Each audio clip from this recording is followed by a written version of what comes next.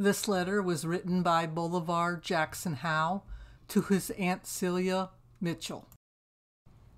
Number 14, North Front Street, Philadelphia, January 5th, 1865. Mrs. Celia Mitchell, West Green, Erie County, Pennsylvania.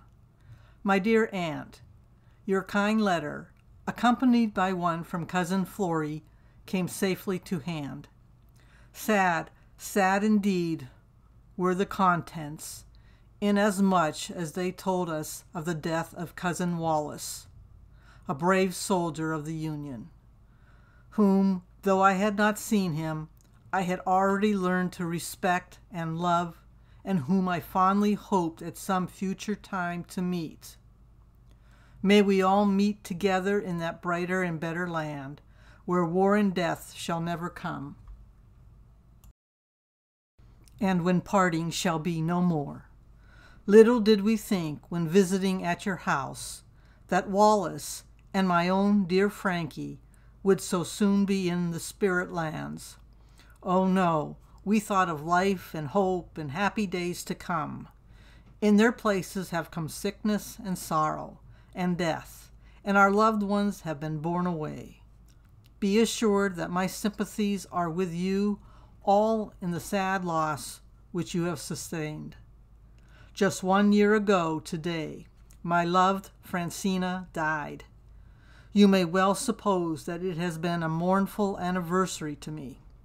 How long, alone and dreary, has the past year been in my heart and mind. God grant that such a weight of sorrow may never fall upon me again.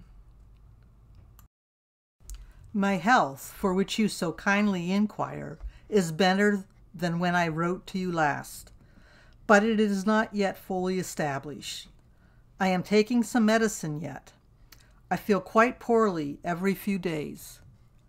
I have been attending to my duties at the counting room for the past 2 weeks. The weather here has been very cold, disagreeable, rainy, and snowy for the past 4 weeks. It, of course, exerts an influence unfavorable upon health. When it becomes settled and clear, I hope to feel much better. I have received no letters from Massachusetts very recently. The last I had from Holmes was some 3 or 4 weeks ago. He was not at that time very well. His family was in usual health. The next time I write to him, I will inquire particularly respecting my relatives on my mother's side, and communicate the intelligence to you if you do not hear from them often. Please present my thanks to Cousin Florrie for her kind letter, and tell her I would be glad to hear from her frequently, as indeed I would from all the girls. When I was at your house, I promised Florrie to write her a letter, and I expected then to write her a joyous and happy one. Events have, of course, changed my thoughts and feelings, but I intend to write to her ere long. Give my very best respect to Uncle Robert, and tell him I would like very much to see him again. Remember me to all. Adding prayer for your comfort under your deep affliction, I remain your affectionate nephew, B.J. Howe.